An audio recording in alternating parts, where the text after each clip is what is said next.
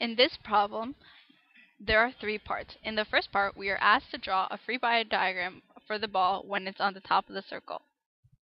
We have two forces acting on it, force tension and the weight, which is mg, both pointing down.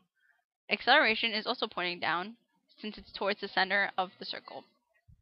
In part B, we're asked to find the equations. So we have the sum of the forces is equal to ma, which is ft plus mg, and that equals ma.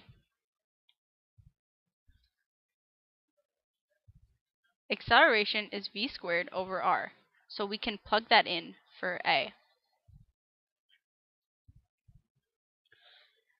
In the third part, we're asked to find the tension of the spring. We get ft plus mg is equal to mv squared over r, as we got from part B. To solve for ft, we subtract mg from both sides to get mv squared over r minus mg. We can plug in the numbers to get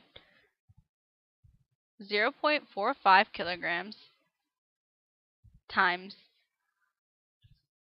3.2 squared over 0.75 minus 0.45 times 9.8. And we get that force tension is equal to